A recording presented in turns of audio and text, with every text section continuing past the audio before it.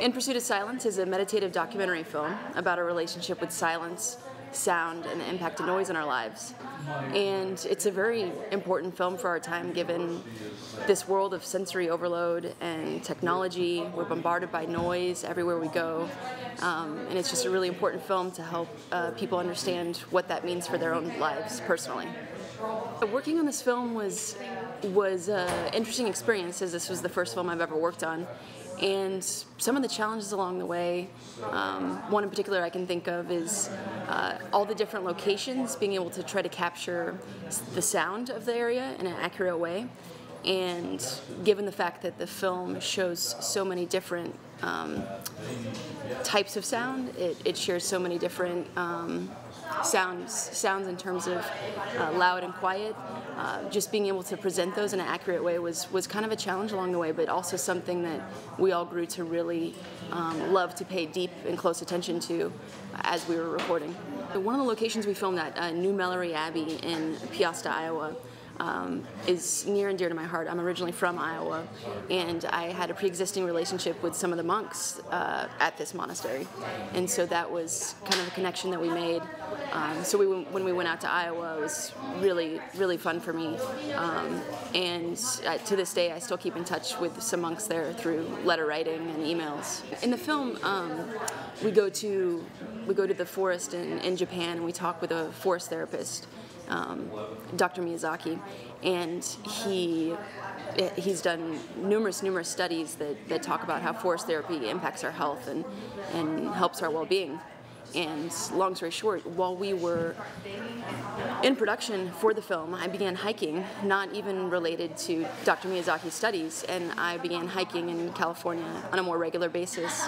And later that year, I went to my doctor for a regular checkup, and my doctor said, "What are you doing differently? Your cholesterol is incredible. I rarely see cholesterol like this." And I told her I was hiking more. I was spending more time in nature, and not even in an intentional way, but I was seeing firsthand the proof for myself of being outside and being surrounded by nature and getting away in solitude and being quiet by myself. So I guess the short story of how I started working on this film is I was working as a counselor for about 2 years, and I got burnt out in my job, and I was reading Thomas Merton at the time, who was a Trappist monk, and I decided I needed to travel to all 17 Trappist monasteries, which is quite interesting because I have no Catholic background of my own or anything like that.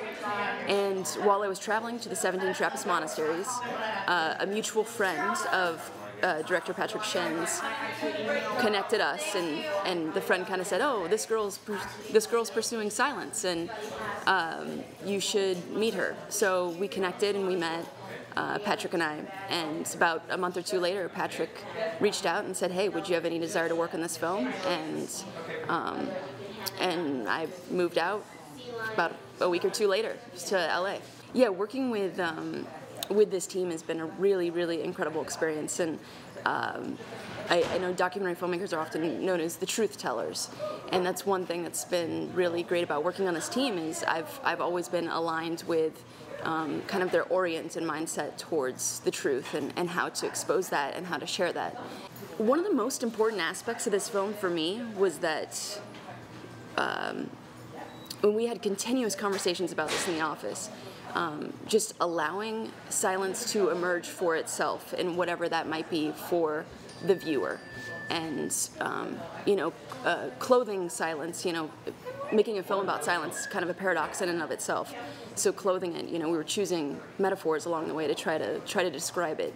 At the same time, one of the huge angles and goals of the film in my mind is that it would not be prescriptive, that it would be open-handed, that it would allow people to conclude for themselves whatever that might be, because it's heavily connected with mystery, and mystery, those things in our lives that we can't fully describe and fully grasp or fully understand.